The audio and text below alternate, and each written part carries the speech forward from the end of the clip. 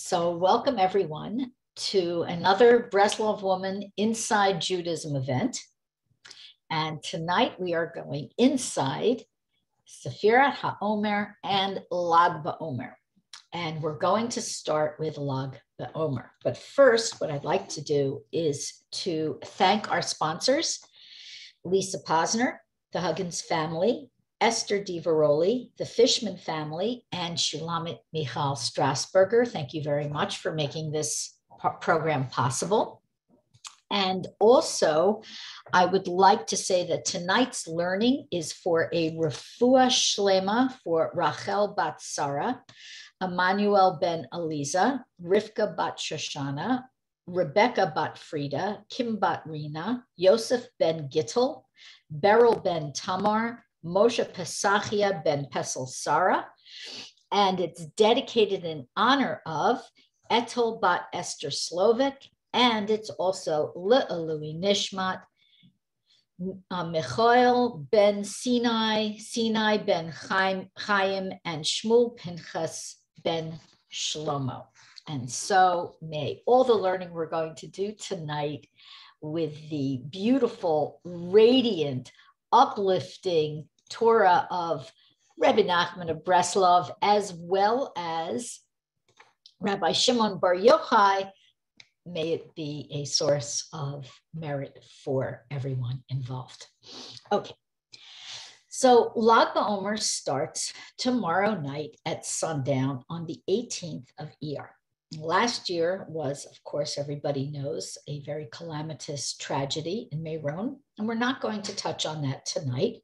I know some of you had questions about that and have contacted me, and you're welcome to call me, email me, whatever, we can talk about it.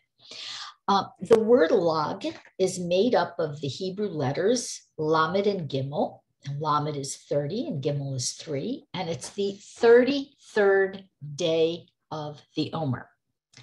And the Omer means the counting period between the second day of Pesach, which culminates in the 50th day, which is Shavuot. We count 49 days only. Shavuot itself, the 50th day or the 50th gate, we don't need to count. Now, it's quite interesting because this is a complicated period with a lot going on.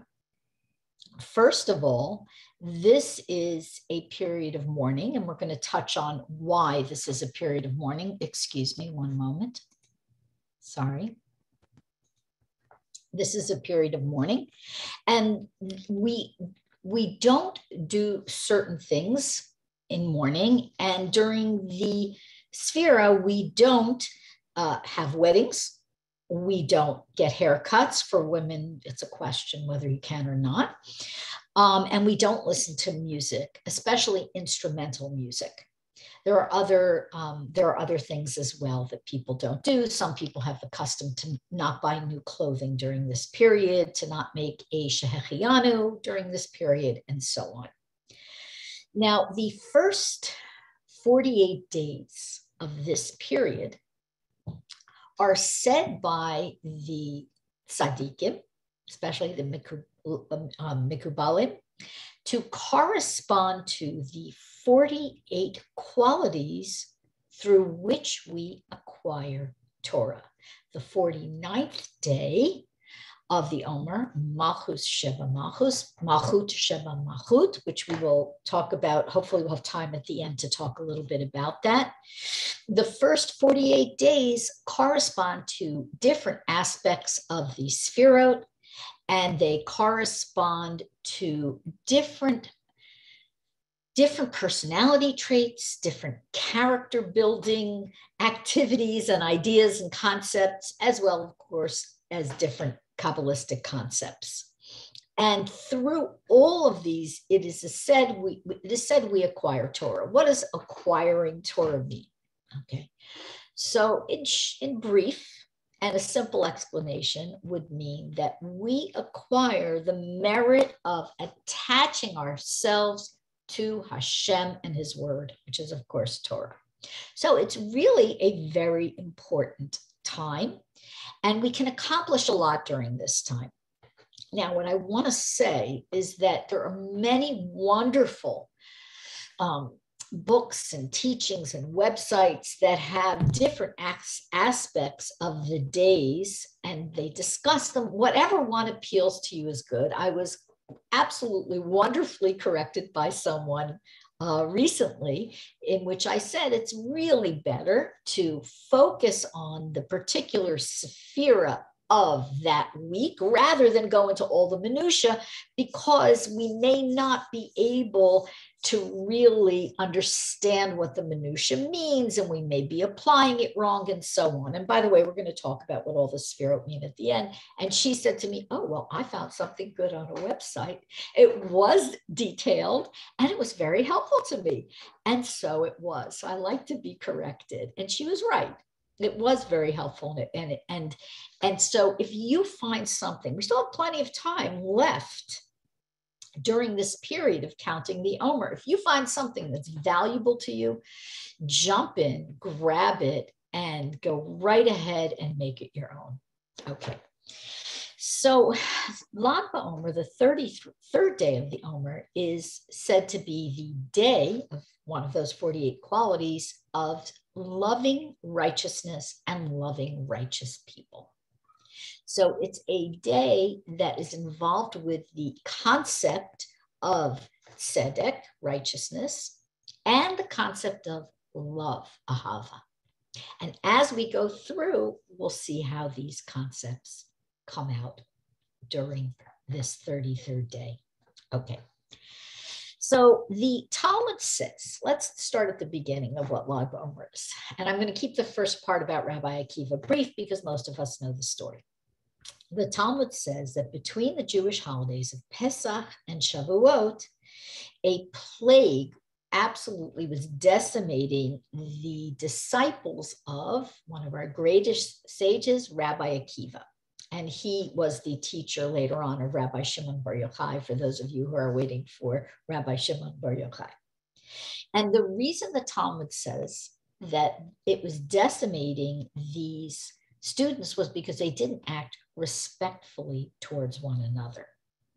And it is said that 12,000 pairs of Rabbi Akiva's students were felled by this terrible, terrible plague.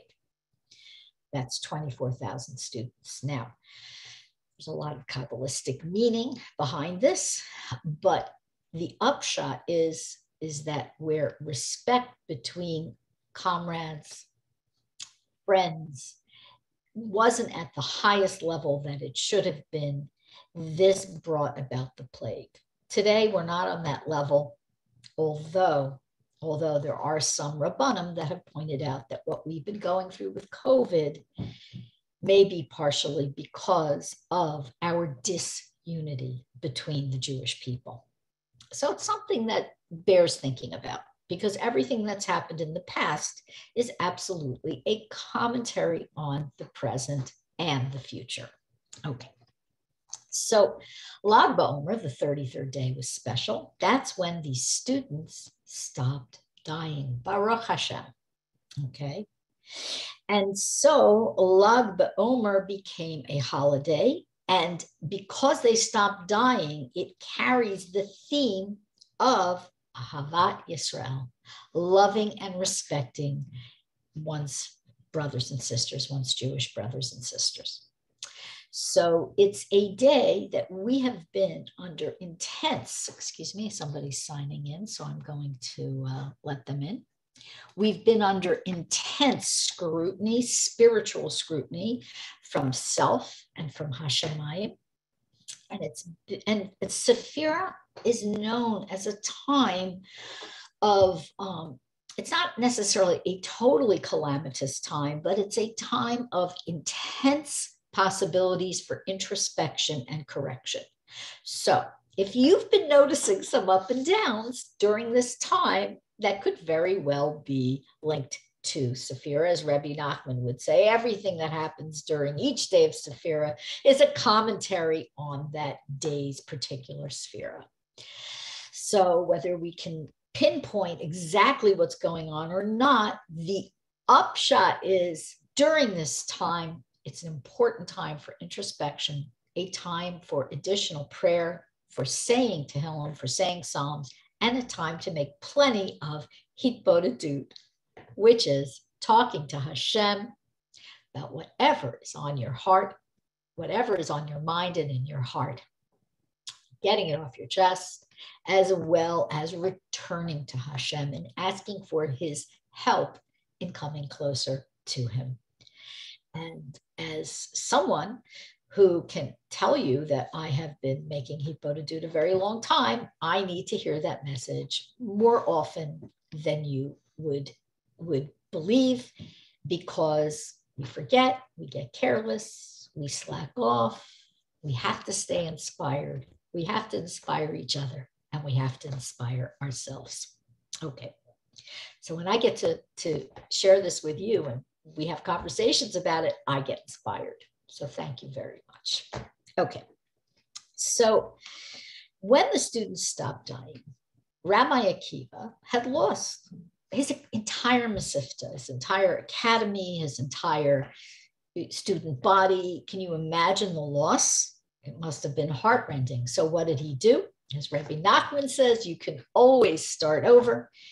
He started over again with 5 students. And these 5 students were Rabbi Meir, Rabbi Yehuda, Rabbi Yossi, Rabbi Shimon bar Yochai, and Rabbi Elazar ben Shamua.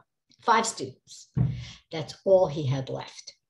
And Rabbi Shimon bar Yochai is also, of course, very central to the celebration of Lag Baomer. We're going to concentrate on him for a little bit. So Rabbi Shimon bar Yochai was a sage, a Tana of the Mishnaic period, okay? And we can find his work everywhere in the Mishnah, the Talmud. We can find his work right now during this time of year. We learn Pirkei Avot, the ethics of the fathers, every Shabbat. We find his teachings there. He's everywhere, and his wisdom is everywhere. But he's most of all known for being the author of the Zohar Hakodesh, the book of radiant holiness, or holy radiance, or radiance, okay? And he was the first person that was given permission from heaven to reveal the secrets of the Torah, and we call these secrets Kabbalah. Now, most of you have an idea of what Kabbalah is, but I would really like to emphasize that we cannot take Kabbalah out of the Torah, because it's like taking anything else out of the Torah. We won't have context, and we'll be missing some vital parts, okay? Whether it's Zohar or any of the other Kabbalistic texts. And these vital parts include what we're learning about when we learn Kabbalah. Because Kabbalah isn't a pie in the sky, intellectual love affair with concepts, although it can be the most beautiful, uplifting concepts and fascinating concepts. Kabbalah is most of all a way of understanding Hashem's presence on earth and a way of making sense of our connection with Hashem. And it can go very deep. I'm obviously summing it up very simply. And therefore, if we take out all the beautiful teachings of Torah that actually practically show us how to live with the Kabbalah, with the secrets of the Torah, we've missed the point. And I would like to just, as a personal note, I really think that Rebbe Nachman's teachings are really, truly applied Kabbalah. When we follow them, when we take his teachings, which are really, it's all about practical application. I mean, it might be emotional and spiritual and mental as well as hands-on. What we're doing is we are living and expressing all the secrets of the Torah, not just starting with the Zohar, but with all the secrets of Kabbalah. And Rebbe Nachman makes what we need to know accessible for us. Now, I'd like to tell the story of the birth of the Zohar. And I'm going to actually read a translation for you of the story briefly. And here's the story. So it's from the Talmud. So it happened once that Rabbi Yehuda, Rabbi Yossi, Rabbi Shimon bar Yochai were sitting together. And Yehuda ben Gerim was sitting next to them. So there were four of them sitting together. Rabbi Yehuda opened the discussion and he said, how admirable are the deeds of the Romans, who basically occupied the land of Israel at that time. Okay. He said, throughout the land, they've established marketplaces, bridges, and even bathhouses. So upon hearing Rabbi Yehuda's praise of the Roman occupation, Rabbi Yossi said, Rabbi Yossi remained silent, and Rabbi Shimon bar Yochai said, listen, everything they built for themselves. Don't kid yourselves. Okay, that's my translation. That's not the literal translation. The Talmud doesn't say don't kid yourselves. He says they established marketplaces so harlots could walk there. Okay, so there could be prostitution and immorality. They established bathhouses to make themselves physically beautiful. And they established bridges so they could line their pockets with tolls. So what we have here is we have a very sharp and accurate estimation of the actions of the Romans by Rabbi Shimon bar Yochai. And he was absolutely right. Now, Rabbi Yehuda ben Gerim, who had been sitting nearby the sages and had been listening, he wasn't a great sage himself, he went and he ratted out the rabbis. He gossiped, he talked Lashon Hara, he told his friends, and his friends told others, and eventually this reached the Roman authorities. And when the Roman authorities heard about this conversation, they made a proclamation, a decree, a very frightening decree. They said, Rabbi Yehuda, who praised the Romans, shall be elevated. So they gave him some kind of promotion and awards. Yosei, who remained silent, he didn't defend the Romans. He didn't criticize them either. He's going to be exiled to the town of Tzipori. And Shimon, that's our Shimon, Rabbi Shimon bar Yochai, who denigrated the Romans, he's going to be executed. So you see the damage, we find the damage of Lashon Hara everywhere. So Rabbi Shimon and his son Elazar went and they hid themselves in the Bet Midrash, the study hall. And they hid themselves under a bench, and they came out for food. So Rabbi Shimon's wife would come and he would bring them bread and water to keep them alive. However, the search by the Romans intensified and it was getting really ugly. And Rabbi Shimon was very concerned that his wife would be tortured to reveal his location. So he made it known that nobody would know his location. And he and his son went and hid in a cave. And a miracle occurred. A carob tree and a wellspring of water were created for them by Hashem.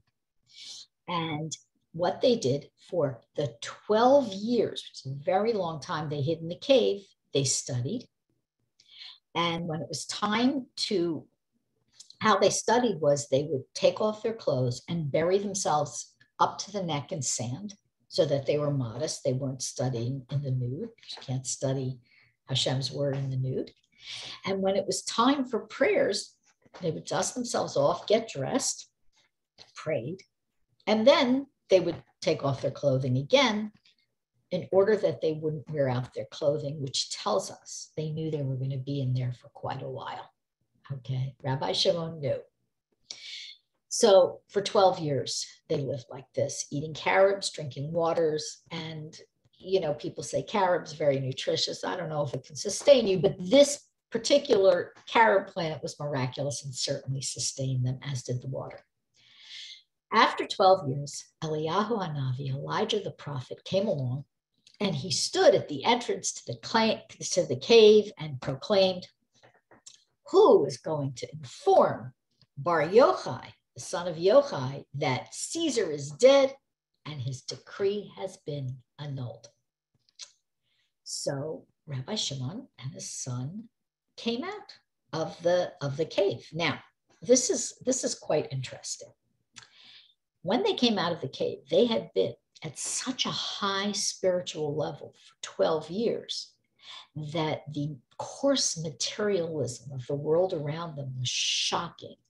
It was like somebody who has been in a dark room, somebody being exposed to flashlight in their face. It was glaring and painful. So first they passed by some people who were plowing a field. And Rabbi Shimon was like, oh no, they gave up on eternal life and they got very involved in temporal life, in life limited by time, the shortness of life. The blink of an eye, it's over. This is what they're thinking about. They're plowing a field. They could have been eating miraculous carobs and waters like us. Whatever his son saw, whatever Rabbi Shimon's son saw, and Rabbi Shimon too, I think, was immediately incinerated. And a bas kol, a heavenly voice, came out and said, have you come out of your cave to destroy my world? This is my creation. It's beautiful. Don't destroy it. Go back into your cave. So they went back for another year. And the reasoning of Rabbi Shimon Bar Yochai was, even in Gehinnom, you don't go for more than 12 months. So a year should be enough to cleanse us. Gehinnom is the place where a soul that needs cleansing and correction goes after it leaves this world, but it doesn't last longer than 12 months. So anyway, finally, another heavenly voice came down and said, okay, you can leave the cave. So wherever they went, now Rabbi Shimon's son kept harming with his gaze. And Rabbi Shimon finally said to him and Rabbi Shimon would heal them. Okay. He was a great tzaddik. He could heal them. And he gave his son a lecture. He said, my son, you and I hold enough Torah for the whole world. We don't have to hold everybody up to our standard. Okay. This is a very valuable lesson. Now, again, Rabbi Shimon has so many wonderful teachings for us. I would encourage you, if nothing else, to learn Pirkei Avot like we do this time of year. Really beautiful teachings. And what he's saying is don't hold other people to your standard, okay? Don't hold other people, don't expect others to be at your standard. And if you're not at someone else's standard, be happy with that and try to grow, okay? So Rabbi Shimon exhibited a love that we're going to talk about. And this love was a tikkun for the destruction of Rabbi Akiva's students who didn't have so much love and respect for each other. Now, on the Erev Shabbat, when Rabbi Shimon and his son were walking, they saw an old man. And the old man was carrying 2 bundles of hadassim. And if you've ever been in a Hasidic house on Erev Shabbat, during the time of year where hadassim, myrtle branches, are available, you'll see people will have 2 of them, okay? And this old man was rushing with his 2 twigs of myrtle. And Rabbi Shimon said, what are they for? And they said, he said, they are in honor of the Shabbat. And Rabbi Shimon said, but shouldn't one be enough? And the old man said, one is for Zachor and the other is for Shamor, as the Torah teaches. We should Zachor, we should remember the Shabbat day, and Shamor, we should guard it. We should preserve it. We should really watch out for it. And then Rabbi Shimon was able to say, see how precious, beautiful the mitzvot are to the people of Israel. And when they saw this, and when they saw the good in this old man, they developed Yeshu Hadat. They developed peace of mind, contentment. Because when we look good on other people, our minds gain a level of contentment. We gain a measure of contentment. When we look negatively, we can burn them with our eyes, God forbid. And we can have to go back to our caves and work on ourselves. But when we see the good, even if this was a very simple man, and Rabbi Shimon was a great sage and tzaddik, very simple person in his eyes. He was a farmer, he was an old man, he was running around, and all he saw was the beauty in this person's love for the mitzvot. That's how we have to view each other. It's a really dominant lesson of Lag Baomer, the happiness of Lag Baomer, the joy that you see at the bonfires and everything comes from unity and love. And if you've ever been to Meron on Lag Baomer, or you've been to a bonfire celebration outside of Israel or somewhere else in Israel, you will have experienced people, all types, all backgrounds, dancing together with love and affection and unity. Okay, now, Rabbi Nachman of Breslov teaches that Rabbi Shimon was the Tikkun, the correction, as I mentioned before, for Rabbi Akiva's 24,000 students, because they weren't able to attain this true unity, which is a unity, a binding of affection. But Rabbi Shimon would actually say about him and his students, we are bound together with affection. And Rebbe Nachman teaches that their love and attachment to one another, Rabbi Shimon's students and Rabbi Shimon, their love for each other, their respect, their admiration, their ability to see the good in each other, actually sweetened the harsh decrees and brought down tremendous spiritual healing in this world. Okay. So much so that Rabbi Shimon's, one of his students, Rabbi Abba, referred to him as the holy lamp, because this light, not only the radiance from the Zohar, but the light of love and affection and Ahavat Yisrael that he gave out and taught was illuminating. It illuminated the world. Now, let's shift a little bit to the connection between Rabbi Shimon and Rebbe Nachman. Okay, so there is a really fascinating connection. There is a core soul that begins with Moshe Rabbeinu, Moses. And we know that reincarnation exists in Judaism, and souls or aspects of souls will reincarnate into others. And we are taught that there are 5 special incarnations of a core soul that Moshe Rabbeinu expressed in his time. And these are the 5 tzaddikim who were reincarnated from each other. Again, it's not an exact reincarnation the way you would think of if you read another religion's viewpoint or a secular viewpoint. It's expressions of intense aspects of the soul, and in this case, the core. Okay.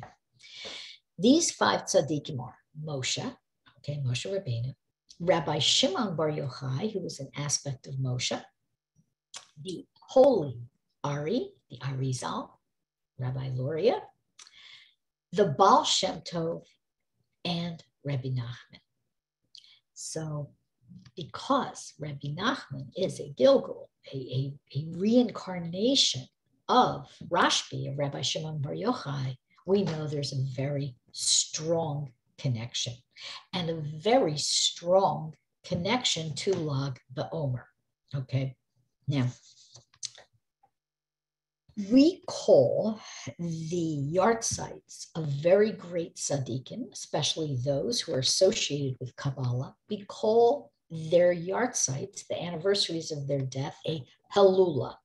Okay, so a Helula in Aramaic means a festivity or often refers to a wedding. And so we call both the Lag Baomer celebration, which is also the anniversary of Rabbi Shimon Bar Yochai's death, okay? We call this a Helula, just as we call Rebbe Nachman's yard site a Helula as well. So you'll listen for it. You'll hear people speak about a yard site versus a Helula, and you'll see who they say has a Helula. It's very, also, by the way, many Sephardic tzaddikim use that term for that. Okay. So there is this very profound connection. And it's so profound that the prologue to Likutei Moharan, in which Rebbe Nachman speaks about Rabbi Shimon, is very much filled with hints and allusions, not illusions, to this idea of this relationship between them. And Rabbi Shimon says, and Rebbe Nachman speaks about this in the prologue. I'm not going to go into tremendous detail, but I will tell you where you can get a copy in case you don't have Likutei Moharan. Rebbe Nachman teaches that although at one point at the yeshiva in Yavne, the sages had a very real fear the Torah would not be preserved. The Jews would totally assimilate, they'd totally intermarry, and the Torah would be gone. It would be lost. And it was a very realistic fear because the Romans had really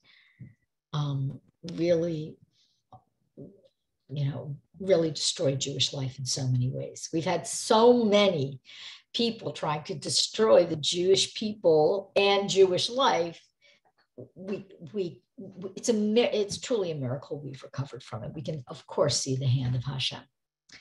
So Rebbe Nachman reveals to us that Rabbi Shimon promises that the Torah would not be forgotten.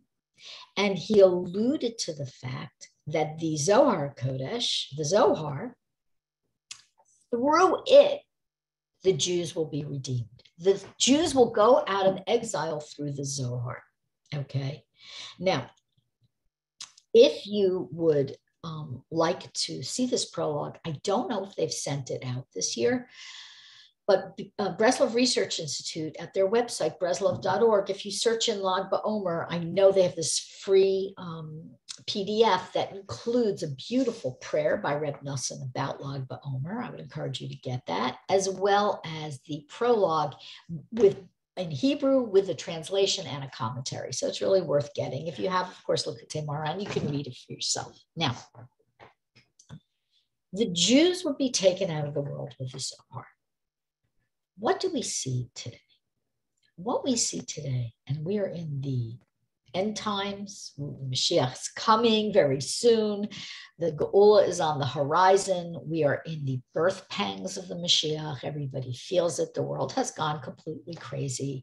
You don't have to know any Torah to open your eyes and see the world has gone nuts, and it has been predicted to be this way. So very much so. And yet what we see is a fascination, an unusual fascination with the Zohar HaKodesh, really quite incredible. Now, this began not with necessarily a yeshiva based on Torah or anything like this, but with some people who started their own group and they decided that everybody should read the Zohar. We don't know how the hand of Hashem operates. We don't know why he sends certain teachings through certain pathways. But that pathway has helped many, many Jews come back to Hashem. Very unusual. But if we look around, we see this all the time. And so many people today are interested in the Zohar Hakodesh. For a while, it was wildly popular among non-Jews. I think that has fallen off a bit because the whole purpose was to bring the Jews back. And because we're the ones that are the agents, or at least partially the agents of the change and the redemption of the world. And we're supposed to be a light unto the nation, and we have to have the light of the Zohar as well in order to do that, the light of the Torah, the light of Rebbe Nachman, which I'll speak about. So we see a fascination with the Zohar. And I can tell you that as someone who has really tried, has learned from the Zohar here and there, it's obtuse. It's very, truly difficult to understand. And we think we understand it, but we really don't. There are a lot of beautiful secrets hidden there. Now, remember the Zohar is called a radiance. And remember what I said, that Rabbi Shimon bar Yochai was called by Rabbi Abba. He was called a lamp. Okay, now, Nachman ben Simcha, that's Rabbi Nachman's name. He's Nachman, ben, his father was named Simcha. Okay, we often call him Nachman ben Feg after his mother's name, but his legal halach name is Nachman ben Simcha. And Shimon bar Yochai, that's Aramaic, bar. So we take the Hebrew for that, say Shimon ben Yochai. Both of them have the same gematria. They have the same numerical equivalent between the letters, 501. So we know that with gematria, when one idea, one term has one number and another term has the same number, there's often a relationship between them. Nothing's by accident. So with Rebbe Nachman's applied Zohar, I mentioned before, that's a way of applying Kabbalah, Kabbalistic teachings, and Shimon bar Yochai's Zohar, we are in the process of being redeemed from exile. So just as so many people have embraced the Zohar HaKodesh, so many people have embraced Rebbe Nachman of Breslov's teachings. They speak to us in a way that previous generations may not have needed in the same way that we need it today. Okay, now, I would also like to add something. I found something interesting. The Baal Shem Tov, who was the great-grandfather of Rebbe Nachman. Rebbe Nachman was born in his home. God willing, we'll all be able to go to Uman, Ukraine. Again, I really miss doing women's tours there. We'll be able to see where Rebbe Nachman was born. So the Baal Shem Tov sees in the verse referring to the Geula, the Exodus from Egypt in Shemot. In the verse, he says that it says that the children of Israel were going out with an upraised arm. And the Baal Shem Tov says in Aramaic, the words an upraised arm are beresh galeh. And if we rearrange the letters, this is another, it's not gematria, but it's a wordplay that's very important when we want to understand concepts and see connections. If we rearrange the letters of beresh, we get Rashbi. Okay, so the first letters for Rashbi is an acronym for Rabbi Shimon bar Yochai. So we see that we are going out with a raised arm, and the raised arm is what Shimon bar Yochai has given us.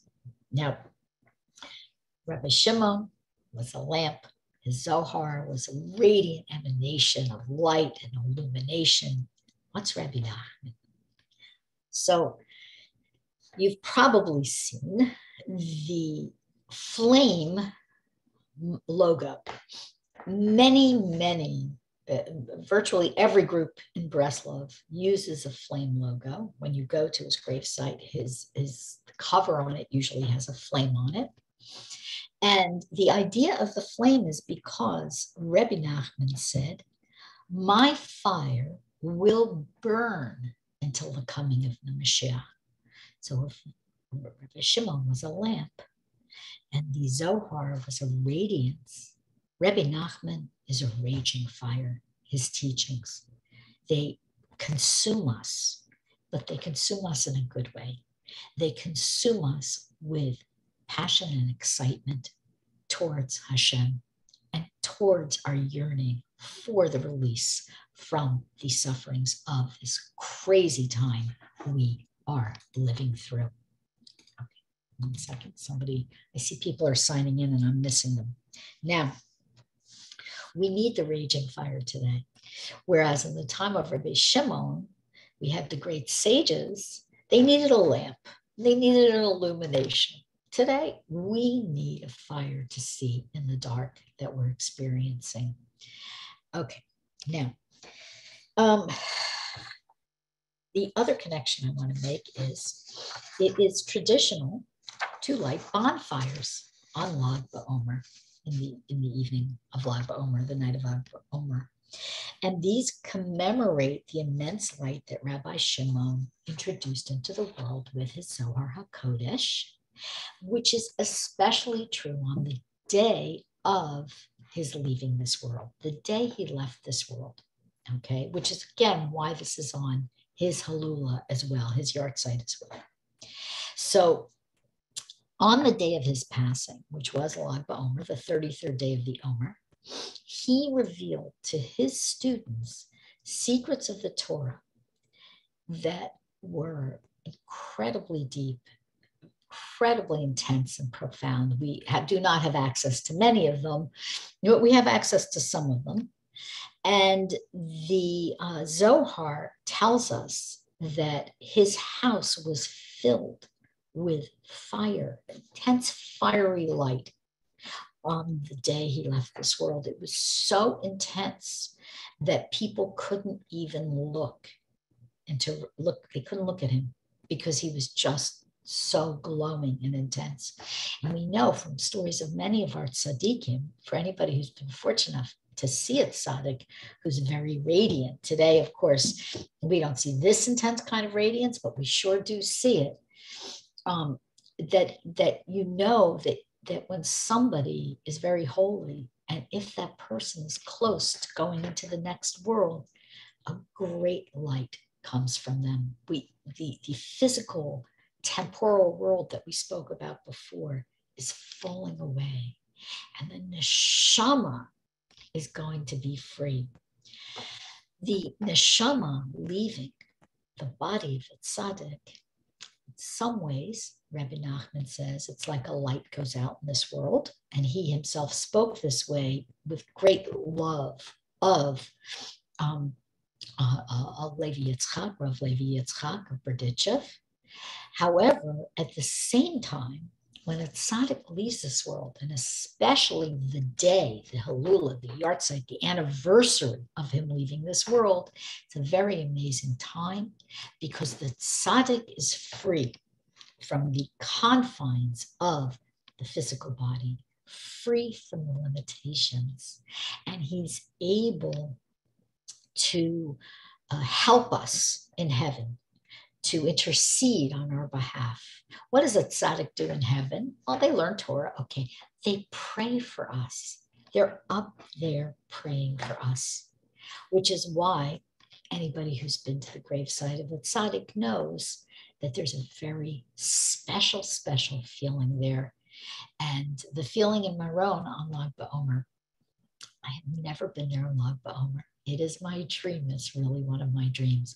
The feeling is absolutely spectacular. As a matter of fact, during the times of the Soviet Union, even though some people smuggled into Uman for Rosh Hashanah, because we know we go to Rebbe Nachman for Rosh Hashanah, most people were unable to get in through the Iron Curtain. And so if they were living in Israel, as many Breslovers do, they would go to Meron to experience Rosh Hashanah because, as I said before, we have this connection of the core soul of Rabbi Shimon bar Yochai and Rebbe Nachman. Okay. So Meron is where Rabbi Shimon's tomb is. Okay, so people go to Meron. I'm just going to tell you a couple of customs, and then we're going to move on to the Sefira. We do have time. And another custom is that 3-year-old boys is when we cut their payout. Okay, when they get their payout, the rest of the hair is cut. The hair isn't cut up until that point. That's when they have their Chalaka or Upsherin, depending if you're in Israel, it's the Chalaka. And so they do that by Rabbi Shimon, and their special prayers. It's a great celebration. All the little boys who are getting their payout, the rest of their haircut, they cry, but it's very, very beautiful. Okay. And if anybody's ever been to an Upsherin, you know how beautiful it is. Okay. And also, people shoot bow and arrows. Often children do. Sometimes teenagers do. Usually they have rubber tips. They're not going to really hurt. They're imitations. And this is a commemoration of something from the Midrash, that no rainbow was seen during Rabbi Shimon Bar Yochai's lifetime. Why? So it's really interesting because we think of rainbows are beautiful things, and they are. However, rainbows first began to appear after Noah's flood. And Hashem made the rainbow as a sign that even though the world deserves to be devastated, he's not going to do it. He sends a rainbow instead. A rainbow is a kind of warning. And in Rabbi Shimon's time, there were no rainbows because his holiness protected the world, and his love, as we saw from the story of how he viewed the simple Jew who was carrying the 2 branches of myrtle for Shabbat. The spectacular love, that the goodness that he saw in them. This message is expanded upon greatly by Rebbe Nachman in his teaching in Likutei Moharan called Azamra. And Azamra is a teaching that's the foundation in many ways of Breslov. There are many, many, many hundreds of teachings. They're all valuable. But in brief, to sum up, which is actually something that is actually a highly Kabbalistic teaching, but the simple meaning of the teaching is the most valuable to us. Look for the good in other people. Give them the benefit of the doubt. Look for the good in yourself. Give yourself the benefit of the doubt. Doesn't mean you don't have to fix yourself, but love yourself too. Hashem put you in this world. He put you here for a reason. Hashem doesn't make mistakes. Hashem doesn't do one extra thing. Everything Hashem does is perfect. If you're here, you have a mission. You're supposed to be here. Give yourself a little love. Know that you're important. This world couldn't exist without you. Otherwise, you wouldn't be here. Okay. And then there's more to the lesson of Azamra. I encourage you to learn. There's so much on you can look on my website, breslovwoman.org. You can look on breslov.org. You can look at Rabbi Greenbaum's website, azamra.org, and you can find a lot about that lesson. Okay. Now we're going to go to the Sefirat Haomer. We spoke about it in the beginning, and I want to return to it. And what I'm going to do is I'm going to give you a share. Let me make sure this is, okay. Those are my notes. Okay, let me see if I can share screen. And is Esther still here? Esther DiVaroli? Maybe you could tell me if you can see this. Hold on one second. Can you see this? No. No, I can't. Didn't work. Okay. Let me try again. Yes, we saw it. It did come up. Can you see it now? No, not right now. Okay. Oh. Let me see. Why can't I figure this out? You had it up. There was a picture. Okay. Or maybe that was a picture of Esther DiVaroli. That's actually what it was. Okay. Can you see it now? Yes. Okay. Yes, now it's come up. Great, thank you. Okay, ladies, if you don't mind muting yourselves, just so I can, not be, I'm very easily distracted. I don't know why. Okay, one second. So let's talk about the Sefira. I do want to mention that a few years ago, I taught a course based on anatomy of the soul. I taught it over remember whether it was 6 or 8 semesters, but it took 2 years to teach. And we went heavily into this. And I'm thinking about doing it again. If you're interested, make sure you text me or email me and let me know, because I have enough people, I'll do it. It's a lot of work, but it's a fantastic subject matter. And I love learning about it and teaching it. So what are the Sefirot? Okay, for many of you already know, but some of you don't. So you'll bear with the introductory information. The Sefirot are what we would call 10 emanations, 10 radiant emanations of Hashem's light. His light is infinite. His his light isn't like light the way we think of light. Okay, and these emanations express this light, express Hashem, so to speak, throughout creation. Sometimes we could refer to it as aspects of Hashem, but we must keep in mind that there are no aspects to Hashem. Hashem is one. He's a unity. Everything is Hashem. Hashem has no parts. He's indivisible. That's why we say, part of the reason why we say Shema every day. Still, Hashem gives us a gift. He gives us a language that can fit with our puny little intellects. And even though this is actually very lofty, but we can all understand the basics. So what we're going to do is I will go through these. No, I won't go through them quickly. I will go through them as we go through them. And remember that we are in Sefirat Haomer, which I spoke about in the beginning. And during this time of the counting 7 days of 7 weeks, the 49 days, we are actually not dealing with, let me see, do I have a pointer of some kind? Oh, I don't know if I have a pointer. We're not dealing with Keter, Chachma, Bina, or Dot, okay? Dot and Keter, you'll see Dot looks funny there. That's because when Keter expresses, Dot doesn't express. And when Dot expresses, Keter is hidden. We're not going to go into the upper, it's really 3. They're considered 3 Sefirot. Okay, those we can say are the mental, intellectual Sefirot, even though they do have emotional, of course, spiritual. They're all spiritual, but emotional components. What we're going to do is we're going to take a peek at the bottom Sefirot. And if you just give me 1 second, I would like to get my notes, which I was a very good girl, and I typed them up, which is a miracle for me, which means I can read them. So in Likutei Moharan, lesson 182, Rebbe Nachman explains something important. He says that everything that the world speaks about during the Sefira period, the counting of the Omer, throughout the entire period is only about the Sefira, that divine emanation associated with that day.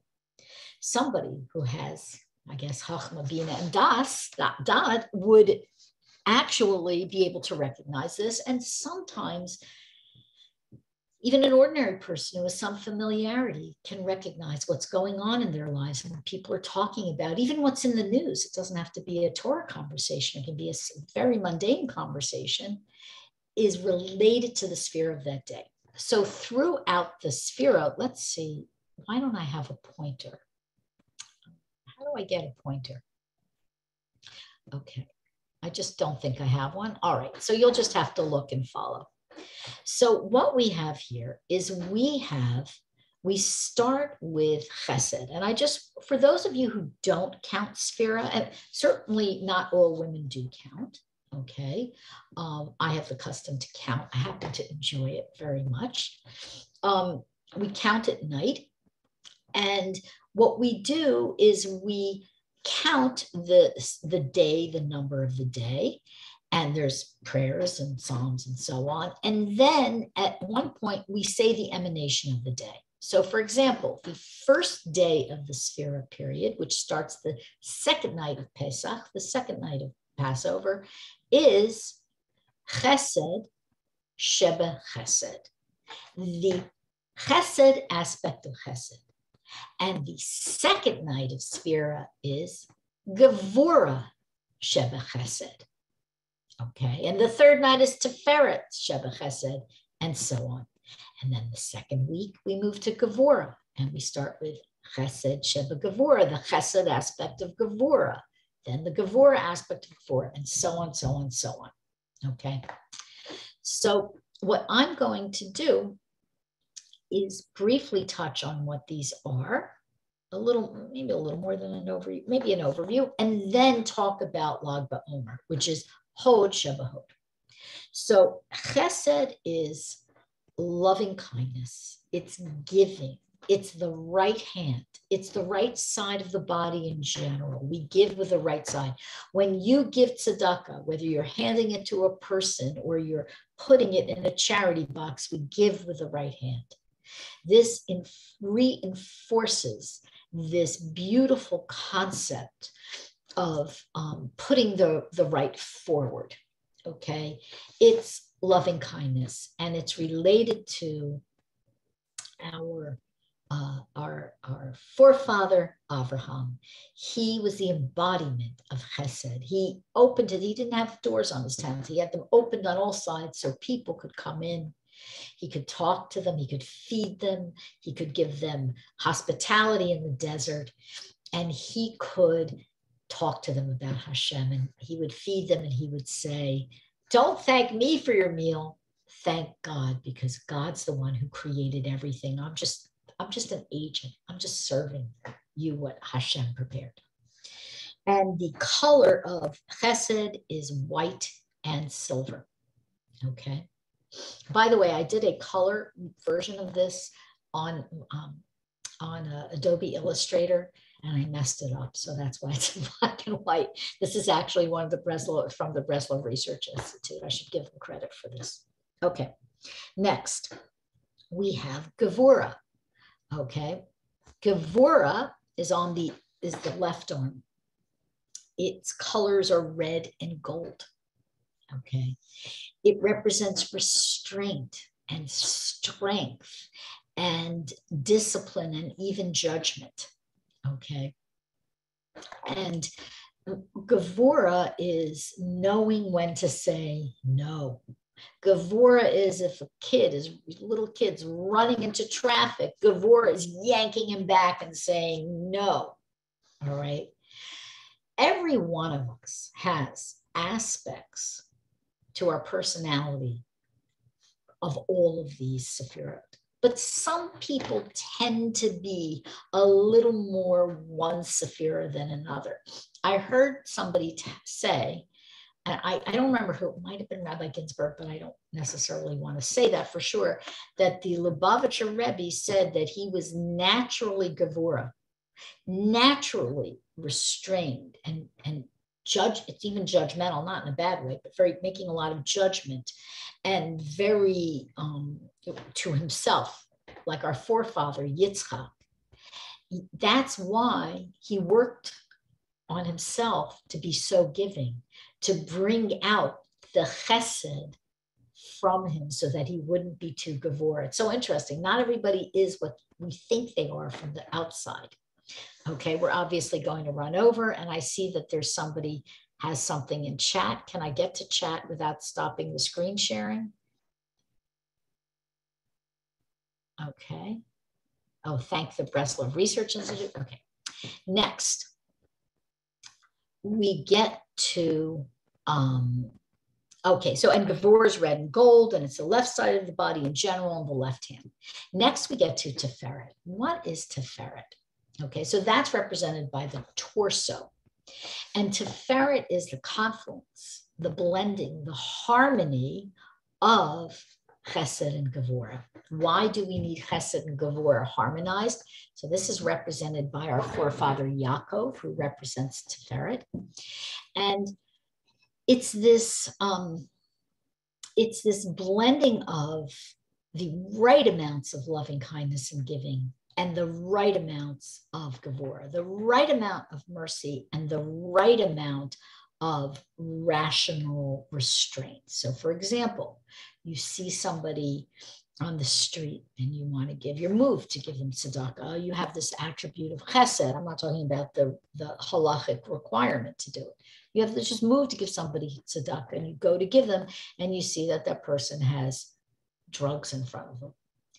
Gevurah will pull you back, and Tiferet will say to that person, listen, there's a treatment clinic on the next block. Would you like to go there? Would you like me? Here's their card. Let me go. Or you'll go there and you'll get somebody to come and help this person. Okay. Gevurah is having that perfect blend of mercy and restraint and good judgment. Okay. Again, this is a very brief. We could spend hours on each one. Okay. The color of Tiferet is yellow and violet. Okay. Next we have Netzach. Netzach is one of my favorites. I don't know why I like it. So I like them all. Netzach is eternity. Netzach is victory. Netzach is the idea that in order for a victory to be truly a victory, in order for someone to truly be a winner, for something to be of a true victory, it has to be eternal. And therefore, the only true victory is a victory that's aligned with Hashem. Rebbe Nachman explains that kingdoms come and kingdoms go. Nations come, nations go. Borders change and so on. And what's left? Nothing. All the great lands that were conquered are gone. All the great people are gone. What is victorious? Begins with those 5 students of Rabbi Akiva that we spoke about.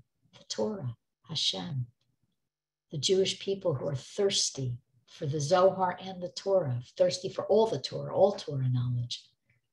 So anyway, that's Netzach, and the color of Netzach is light pink.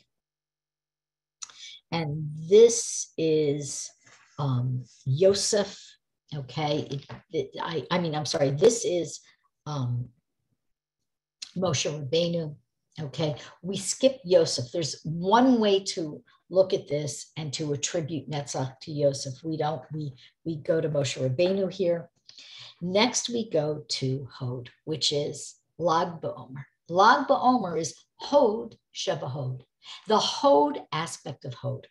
You may have noticed that the poster that I made for this event tonight, this class tonight, is dark pink. That is the color of Hod. Okay. Hod is dark pink.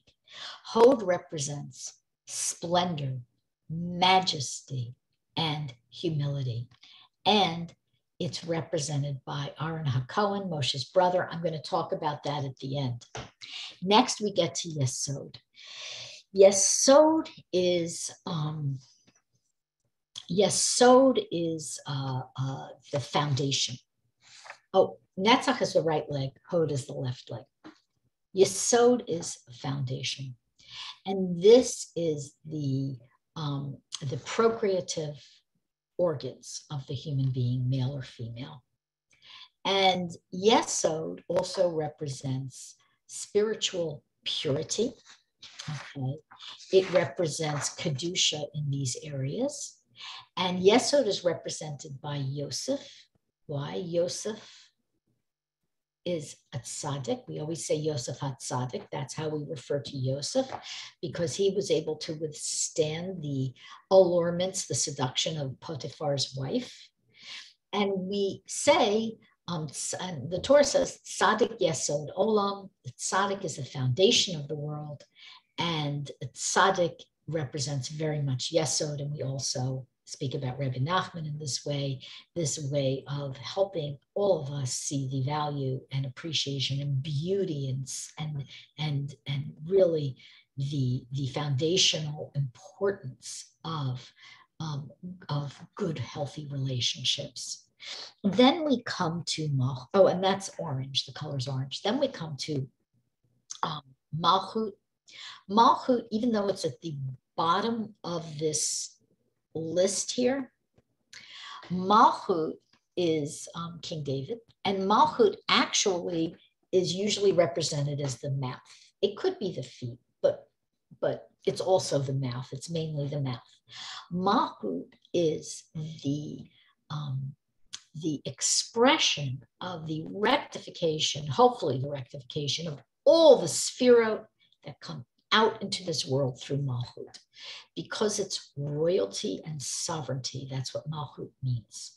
Why is Malchut, royalty, associated with expressing all the Sefirot?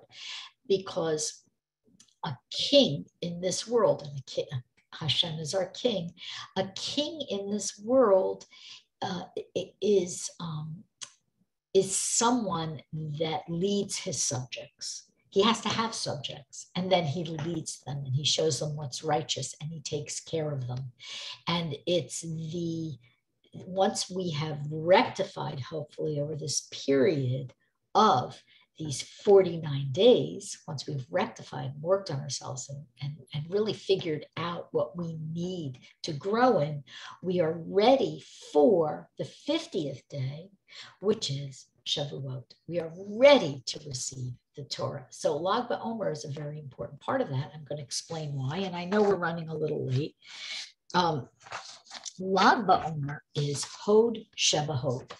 Hod, again, it's dark pink, it's the left leg, it's splendor, majesty, and glory. Hod Sheba Hod is associated with Aaron Hakohen. Okay.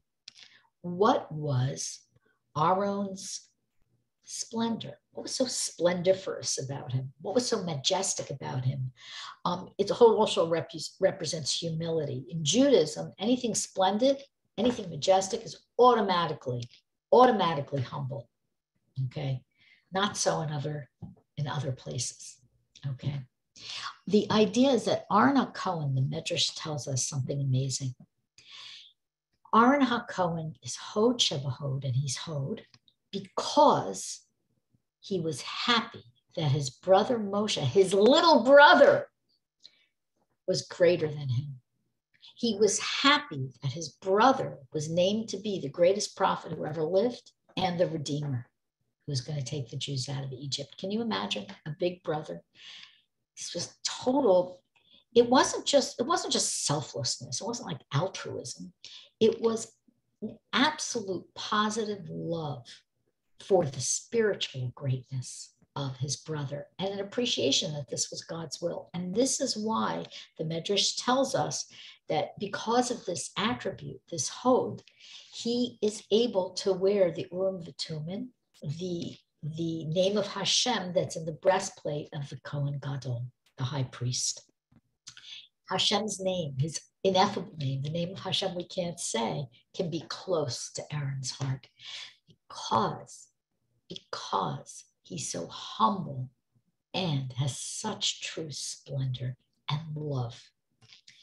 And, you know, this is something that Rebbe Nachman teaches in many places. It's such a fantastic lesson, and it's a very difficult one.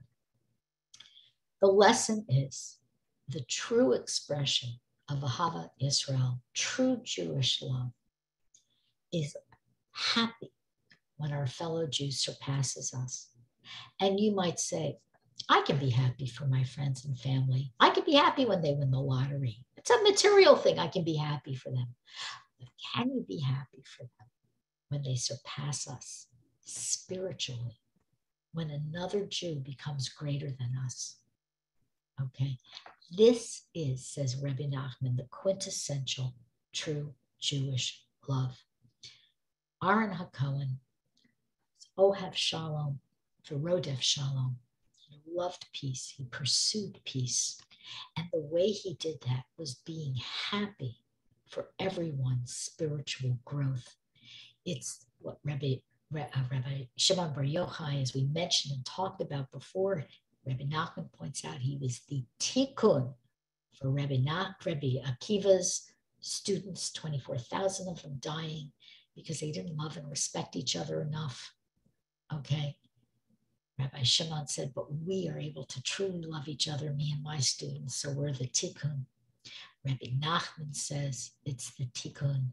It's going to bring us Yishuv Hadas, peace of mind, when we can truly appreciate each other, appreciate our differences, and love one another.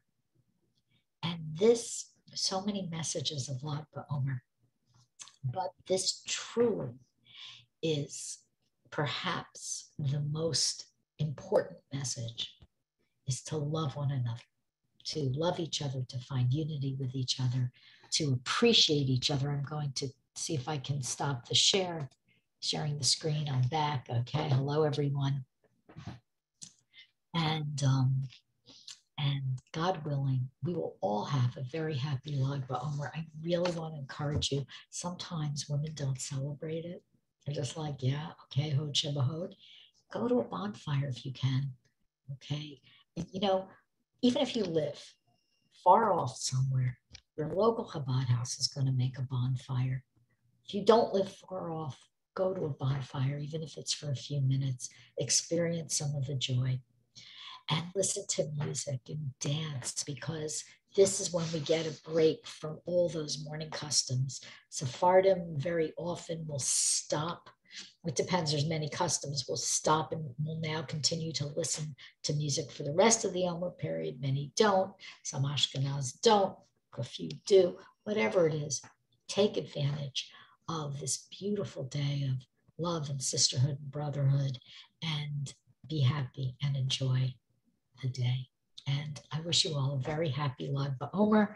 And before we go, are there any questions or comments? If you'd like to ask questions or comments, you can unmute yourself or you can type into the chat. That's fine. Nope. Okay, I don't see any. All right, let's see. Okay, I guess there's no questions or comments. So everybody have a really terrific Lag Baomer. And please, Hashem, it's a great time for Mashiach to come so we can all experience him with some light. And already when we're joyful, wouldn't that be great? Oh, I hear somebody speaking. I can't hear you. So why don't you type in chat, whoever's speaking? It's not coming through. I'm going to pause the recording.